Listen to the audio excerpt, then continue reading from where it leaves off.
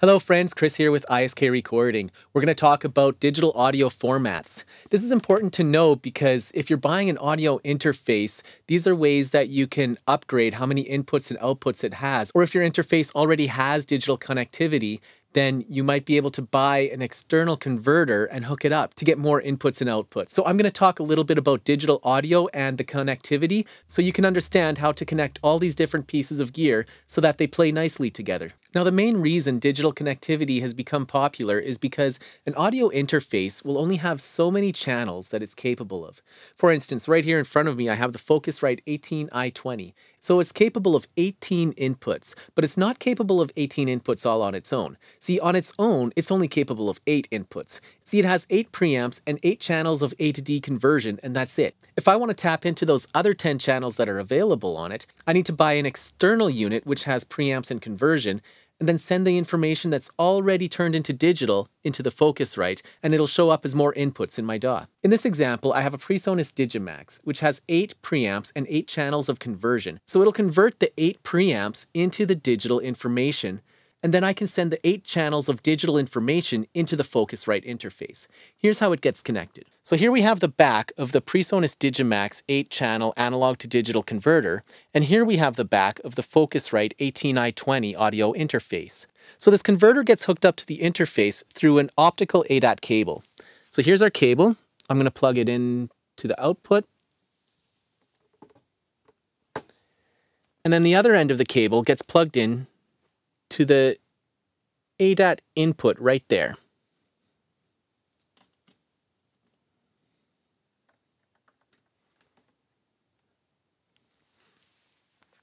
Now, another important part to consider is the word clock. See, if you remember from the digital audio lesson, digital audio consists of snapshots. They take thousands of snapshots every second. Now, the snapshots that the converter takes has to be at the exact same time as the snapshots that the interface takes. So they have to be synchronized together, and we use word clock to do that. Now, word clock can be synchronized over the ADAT cable, but only in the direction that the audio flows. So right now, the audio flows from the converter into the interface. So we could use the converter as the master clock and synchronize the interface's clock to the converter's clock, but what I want to do is use the Focusrite interface as the master clock. Now, since the word clock can only go the direction of the audio through the ADAT cable, the only way to get word clock from the interface into this converter is to use what's called a word clock cable. So here's my word clock cable. Now, I'm going to plug it into the word clock output of the interface.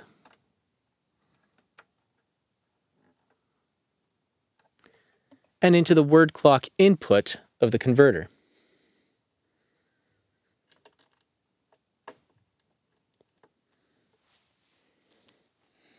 And on the converter front panel, I would select external clock as the clock source. Now, with that selected, it'll automatically receive the word clock information from the word clock input, which is being provided from the interface.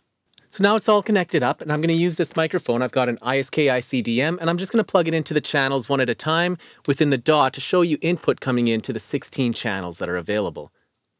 So if I plug it into channel 1,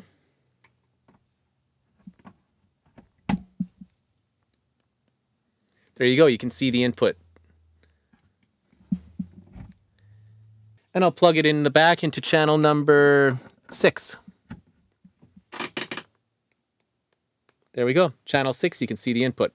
So far, I've only used the basic inputs of the Focusrite. So now I'm going to plug it into the back of the Digimax. I'm going to plug it into channel 1 of the PreSonus Digimax.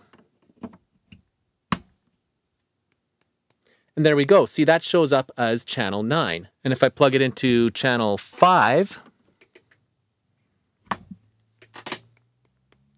that shows up as audio 13. I'll scroll down a little here. And if I plug it into channel 8 on the back of here, there we go. That shows up as channel 16. So I can have up to 16 inputs simultaneously with this setup. Now, the cable that I use to hook up the PreSonus Digimax to the Focusrite 18i20 interface is called an Optical Toslink cable. And it looks like this. Now, this transmits light. Literally, light goes through this cable and into the receiving unit. And that light carries with it the digital information of the various channels of audio. Now the cable is called an optical Toslink, but the digital protocol that's used is called ADAT, A-D-A-T. One optical cable using the ADAT protocol is capable of transferring 8 channels of digital audio at one-time sample rate. So if you remember from the lesson on digital audio, one-time sample rate is either 44.1 or 48 kilohertz. Now if you want to have audio of 2-time sample rate, which is 88.2 kilohertz or 96 kilohertz, that's twice as much information that needs to stream down the cable. Therefore, it's only capable of half as many channels. So at 2-time sample rate, it's only capable of carrying 4 channels of digital audio. And not that there would ever be any point in recording at 4-time sample rate, but if ever you are, it's capable of carrying 2 channels of digital audio. So here's what the Focusrite 18i20 looks like on the front panel, and here's the back panel. So here's our optical connections. We have an out and an in. I plugged the optical cable from the PreSonus Digimax into the in on the Focusrite. But if I wanted more output channels, I could send 8 channels out digitally through the ADAT output here into a digital to analog converter. Now right here is the SPDIF connections. I call it SPDIF. It's SPDIF, stands for Sony Philips Digital Interface. You don't need to know that, but anyways, each connector is capable of 2 channels of audio.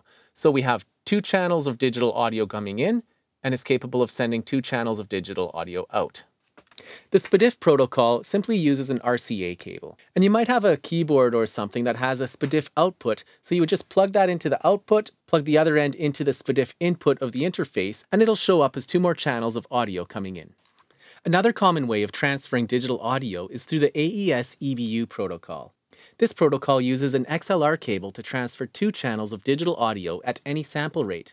So sometimes if an interface only has 2 or say 4 channels of digital audio, it might simply have an XLR connector at the back of the interface for the AES-EBU. But quite often it's used in banks of 8 channels at a time, and to save space and to save XLR connectors, what they'll do is simply use a Db25 connector. This here is a Db25 connector. It's called that because it has 25 wires running through it. Now one of those wires actually doesn't get used, so there's 24 wires really that's being used. Now we remember that an XLR cable has 3 wires in it, so 24 divided by 3 is 8. So a Db25 connector is capable of having a breakout of 8 XLR cables. Now since each XLR cable can carry 2 channels of digital audio, one Db25 connector is capable of 16 channels of digital audio. Let's take a look at this Motu 112D interface. This interface doesn't have any analog inputs or outputs, it's all digital connectivity. So it's capable of 24 inputs and 24 outputs of strictly digital. If we take a look at our AES-EBU options, here's channels 1 to 8 in and out, channels 9 to 16 in and out, and channels 17 to 24 in and out. So it's capable of 24 inputs and 24 outputs, all simultaneously. Now, let's take a look at the ADAT. This is where it gets a little bit more confusing. It's still capable of 24 inputs and outputs at up to 2 times sample rate, but in order to use those 24 inputs and outputs at 2 times sample rate, you would need 12 optical cables to run the signals. And if you were using it at 1 time sample rate, so 44.1 or 48 kilohertz, then you would need 6 optical cables. Let's take a look here. So if you're at 1 time sample rate, so 44.1 or 48 kilohertz, you have your channels 1 to 8 in and out right here, channels 9 to 16 in and out right here, channels 17 to 24 in and out right there, and there's your 3. But if you're using 2 times sample rate, so 88.2 or 96 kilohertz, then it's the numbers that are in blue. Remember, the ADAT protocol through the optical cable can only carry half as many channels at twice the sample rate. So channels 1 to 4 in and out would be right here from this bank. Channels 5 to 8 in and out are right here in this bank. Channels 9 to 12 are right here on this bank. You can see it in blue there. Channels 13 to 16 are right here in this bank. Channels 17 to 20 are right here in this bank. And channels 21 to 24 are right here in this bank. Now let's take a look at another example here. I have a Metric Halo ULN8, which is an audio interface. And this is actually the interface that I use in my own recording system. And let's take a look at how to connect it to an RME ADI 8. And this is an 8-channel A to D and D to A converter. And if you don't know what an ADDA converter is, then you need to check out my lesson on digital audio. This is the front panel and this is the back panel. And on the ADI8, this is the front panel and this is the back panel. So I can add 8 more channels of inputs to this interface through this converter by going with these analog inputs right here, and I would plug in a Db25 breakout cable that breaks out into 8 XLRs, or I've got 8 line inputs right here, and I would use those 8 inputs to supply this converter with the 8 channels of audio, and this will convert those 8 channels into digital, and through the AES EBU here, I would go from that AES EBU into the AES input on the ULN8. And if I wanted to get 8 more outputs from my interface, I could connect it from the AES-IO 1 to 8, this Db25 connector, into this Db25 connector of the ADI converter, and send my outputs from there to there, and that'll convert them into an analog output, and I have access to them right here on these 1/4-inch outputs. Now, if my interface did not have the AES protocol, this particular converter also has ADAT inputs and outputs. So you would use the main one, there's your main out, there's your main in, for channels 1 to 8 if you're at 1 times sample rate. But if you're at 2 times sample rate, then the main one will give you channels 1 to 4, and then this auxiliary one would give you channels 5 to 8. So I hope you found this video helpful, and if you have any questions, please let me know in the comments section down below. I'll do my best to answer them. If you liked this video, please do me a huge favor, high-five that like button down there, and go have an awesome day.